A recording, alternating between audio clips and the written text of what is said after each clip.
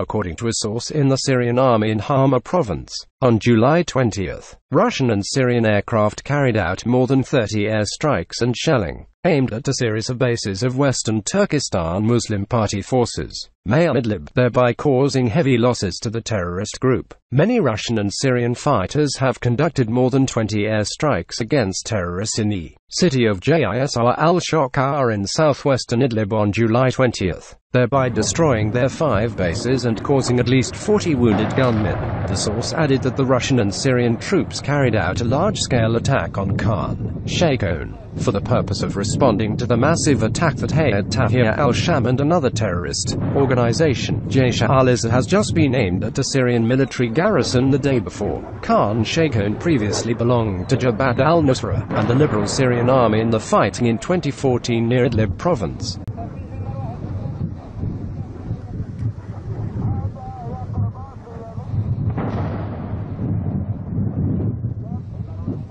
In another campaign, the Syrian army's artillery missile force carried out an intense fire raid, destroying some training camps and bases of jihadist forces in Idlib and Hama provinces.